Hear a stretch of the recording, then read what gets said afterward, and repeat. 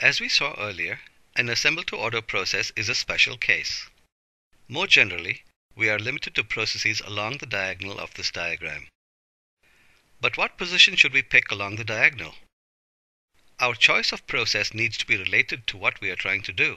In other words, what our competitive priorities are. Let us focus on the two ends of this diagonal and see what generalizations we can draw regarding which competitive priorities draw us towards which end of the diagonal. Let us say I am focusing only on low cost and nothing else. Further, I am required to pick either a line flow or flexible flow process. Which end of the diagonal would I pick? That's easy. It's going to be line flow and mass production. Suppose instead I am focusing only on consistent quality and nothing else. Which end would I pick? Given that the word consistent implies doing something over and over, line flow fits best. Consistent quality also means making fewer mistakes. Think about this. Would I make fewer mistakes if I did the same thing repeatedly, or if I did something different each time? Finally, consistent quality also has to do with conformance to specifications. When I think of the vending machine sandwich, I think about quality in terms of a checklist. 2 slices of bread, check. 1 slice of lettuce, check. Expiry date has not passed, check. Wrapping is still intact, check. And so on. Would I apply the same criteria to your $100 custom-made sandwich? Now supposing instead I am focusing only on top quality and nothing else. Which sandwich would you associate with top quality? The vending machine one or the custom-made one? Which process fits well with that? Let us say I wanted to focus on quick delivery. The vending machine sandwich is already made to stock. I just have to pick it up. That's quick for sure. In addition, let's look at the processing time. Steps 1 through 10 can be timed in seconds. Meanwhile, how long did it take you to handcraft your custom sandwich? What about on-time delivery?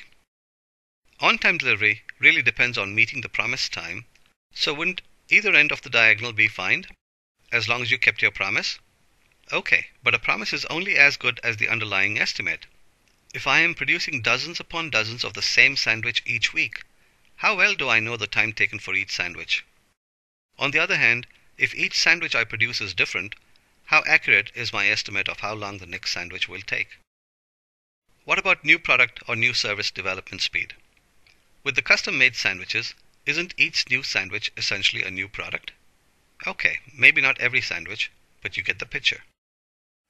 How about customization or variety? That's easy. Let's just go high up on the customization axis. Finally, how about volume flexibility? That's easy. Let's just go down the volume axis, right? Actually, that is incorrect. High volume is often the opposite of volume flexibility. Let us say XYZ company mass produces sandwiches using a line flow. This process is well suited to be machine-driven, automated, and capital-intensive. So the XYZ company invests a considerable sum of money into the equipment and facility. To recoup this investment, their operations run 24/7. The profit margins on this sandwich are pretty slim, but they are able to make ends meet at a production rate of, say, 10,000 sandwiches per week. All of a sudden, demand increases to 12,000 sandwiches per week. Can they increase their capacity?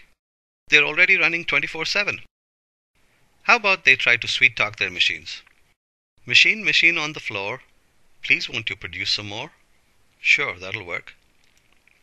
Instead, what if demand decreases to 8,000 sandwiches per week? In that case, they can simply operate fewer hours. But what answer will they give their banker as to why the loan payments haven't been made? Slim profit margins only work with high volume. Now, how volume flexible is a process that can't handle a 20% volume swing?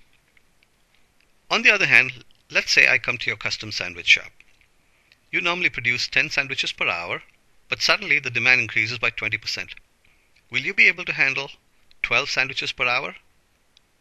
Or demand decreases by 20%. Will you be able to handle 8 sandwiches per hour? As we can see, of the 9 competitive priorities, Some of them draw us towards a line flow process, while others draw us towards a flexible flow process. If we were to focus on only one order-winning competitive priority, our decision would be quite simple. However, we are likely to have a combination of 2 or 3 order winners. What if these pull us in different directions? Even if all of our order winners line up neatly on one side of the diagonal, we still have to deal with achieving a threshold level of capability on the remaining competitive priorities, our order qualifiers. For sure, these are going to pull us in different directions.